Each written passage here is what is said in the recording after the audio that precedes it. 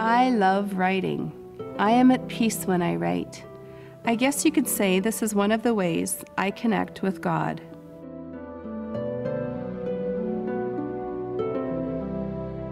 Right now, I'm writing about the stallion. I once heard a stallion being likened to that of a meek person.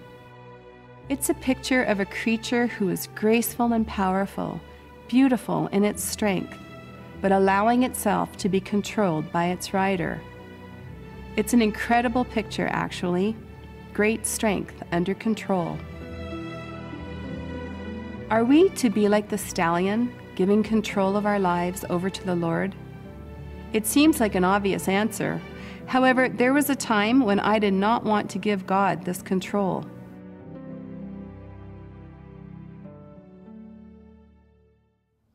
"10 years ago, I thought I had control over my life.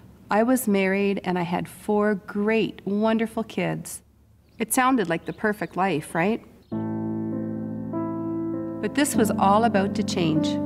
My marriage was in turmoil and we were headed towards divorce.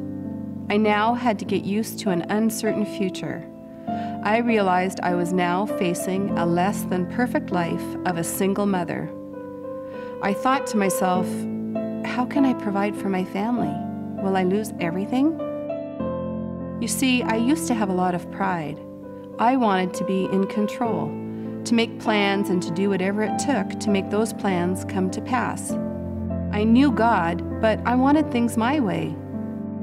But the divorce, it changed everything. I knew I had to put my desire to be in control aside and surrender to the Lord. So I prayed. To be honest, it was more like pleaded, asking God to provide for us. God is faithful. I asked him what I was going to do. He sent me a verse of scripture, Isaiah 54:5. For your Maker is your husband. The Lord God Almighty is his name. I felt at peace. The God of the universe was reassuring me. He told me that I did not have to worry. He would be my husband and provider.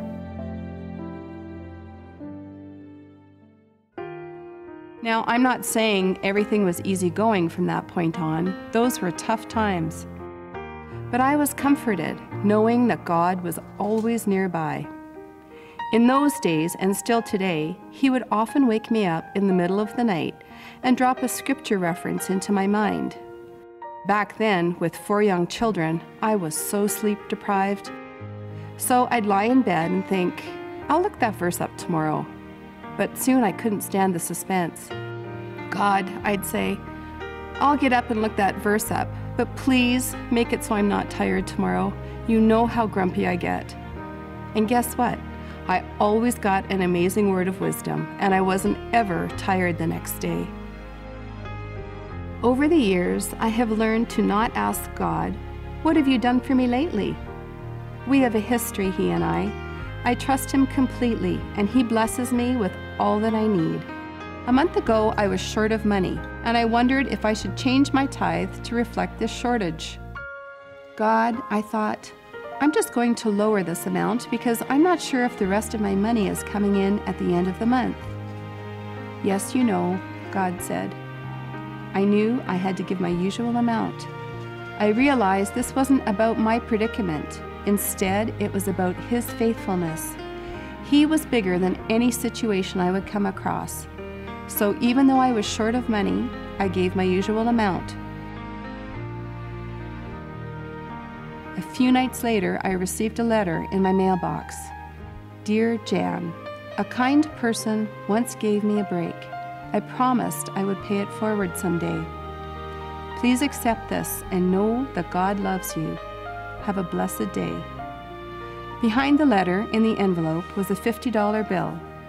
In excitement, I grabbed it to show my son how God was providing for us. To my surprise, there was another $50 behind it, and behind that was another 50, and another, and another, and on it went. There was a total of, well, there was a lot of money in that envelope. We couldn't believe it. God was once again our provider.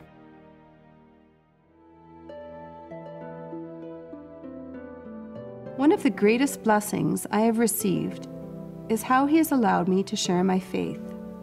When I'm going through these difficult, uncertain times, I'm asked, "How are you coping so well? Why are you so peaceful and confident?" I get to tell them why. Because God is in control of my life, and deep down, even though I'm scared and I know things look bleak, God is always with me, and He has never, ever let me down. When you are meek, you are strong, but gentle. Life is peaceful, softer. Meekness is laying down your power and realizing that you have no wisdom apart from what God tells you. It's finding the strength to forgive. Make no mistake, life is not always easy. I've had to take a stand. I've had to stand up for myself, for others, for what's right. Now, I never feel like I have to control people. By the same token, I don't feel controlled by people anymore either. I'm only controlled by the Lord. You see, one of the most rewarding things you can do is to be like that stallion that allows itself to be controlled by its rider. Submit control to God. By giving everything to God and to God alone, you can experience the wonderful strength of being meek.